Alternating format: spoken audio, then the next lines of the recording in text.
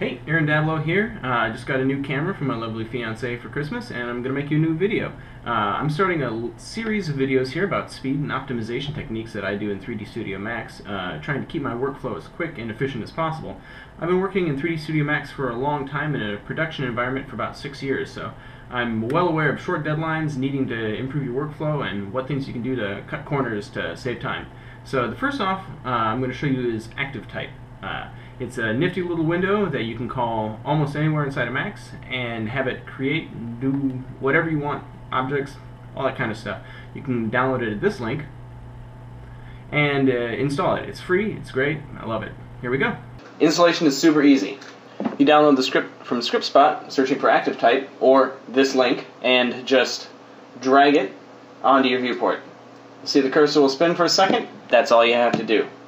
In order to use it, just right-click on your toolbar, go to Customize, and pop over to the keyboard, and Active Type. So right here, I'm just going to assign this to a hotkey, hit B, and then we'll just assign its preferences to another hotkey here. I'll show you about those later.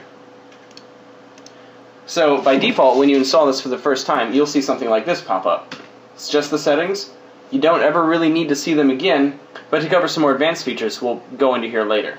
So to start off, instead of trying to remember where an oil tank primitive is, it is under extended, there's an oil tank.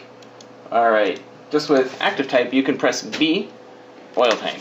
You're already there. Same thing for teapots, rectangles, bipeds. This essentially gives you access to any Max creation tool straight from your viewport. So great, I can make a bunch of objects, cool. Well, that's not just the end of it. To any object, you can add a valid modifier.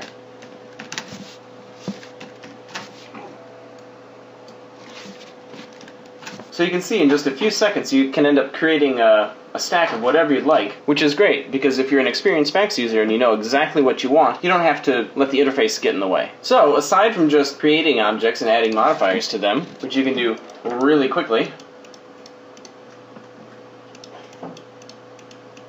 you can actually do a little bit more. You can execute one-line scripts from it. Just by hitting B, I can type equals and then actual Max script. So let's select cameras, hit enter, I've got them. It's essentially this window down here, but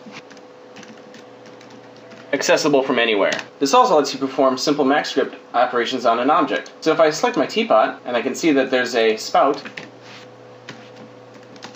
spout equals false. I can even do this across a bunch of objects. So extremely quickly, you can have complete control over what you're trying to do in your scene. What's more, is that it can actually store simple Max scripts within it. So if I open up my preferences, you can see there's a commands file. You'll be able to write your own tags that call Max scripts. For here, I've created one called Make Teapots. Tell it to, for 1 through 10, make some teapots, put them at some place in wire color black. You can actually semicolon that and execute multi-line scripts, and then just go ahead and save that. We'll close this. Let's clear out these objects. And then when I enter active type, instead of doing equals, I can do hashtag, and you can see I have access to my scripts. Here's make teapots. I'll run that, and you can see that I've gone ahead and made my teapots. Active type is the perfect way to cut through the UI and just do exactly what you want to do. It is a huge time saver.